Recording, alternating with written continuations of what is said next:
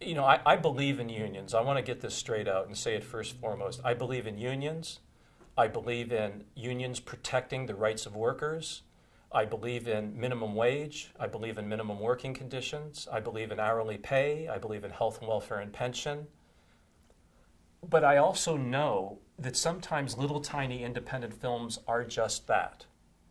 And I have happily signed on to a number of very micro-budgeted projects with an understanding that we were going to shoot 3 or 4 weeks.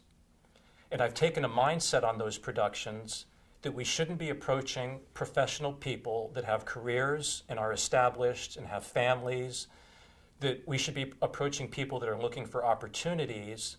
They're not trying to make a mortgage payment on the show. They're not trying to, from the time I meet them till the time they leave, we're talking about 4 or 6 weeks.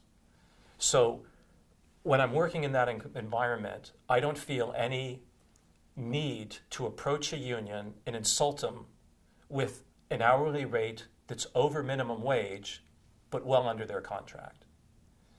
So I make a lot of shows that are non-union, and that's the name of that tune. So now I'm on Beastmaster, and sure enough, I get the phone call from the Teamsters that was inevitable. Now, they don't know anything about our production except we're not Teamster. They've got some kind of information, so I don't know how much information they have. But I do know this. We need a lot of catering. Caterers are Teamsters. We need a lot of vehicles. I mean, more than your average show. Animal handlers are Teamster. The name of the show is Beastmaster. We've got Ralph Halfer's Gentle Jungle. We've got Boone Reynolds and we have Sled Reynolds and Boone Nar. I mean, we've got all the top animal people. No money being spared on animals. And I know there's no way we could actually make the show on budget under a Teamster contract, even though it's an $8 million picture. The Teamster cost would escalate us hundreds and hundreds of thousands of dollars. They had requirement. We had a business plan where the best boy grip drove the grip truck. They would require that a dedicated driver drive the grip truck, even though we're planted in front of a pyramid for 4 weeks and the truck doesn't move an inch.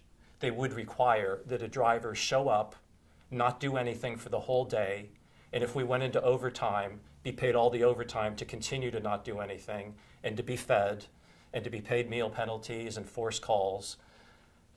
It just didn't seem right to me. So I made him an offer, and I said to the business agent, he called me up, and I said, good news, you've met a person who believes in unions, but doesn't believe in wasting money. I said, so I will hire a Teamster coordinator, a Teamster captain, 3 drivers, and 2 animal handlers. You just picked up 7 full-paid jobs with no strike and no argument. You have 24 hours to say yes or no. If you say yes, we write it up and we're in business. Because we're going to lock you out. I said, lock me out? I'm in Simi Valley on a 10,000-acre ranch that has 14 entrances. So you put up your picket line, pick a gate you don't even know where all the gates are. So if I want to move people in and out, I can move them in and out, and there's no way you can ever get in and interfere with what I'm doing. And I'm not shutting you out. I'm negotiating with you. So take my offer.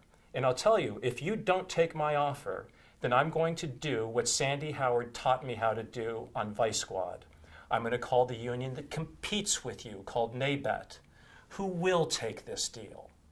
So you want this to be a Teamster picture, you take my deal, you have 24 hours. You don't want this to be a Teamster deal, it's a NABET show with a NABET seal.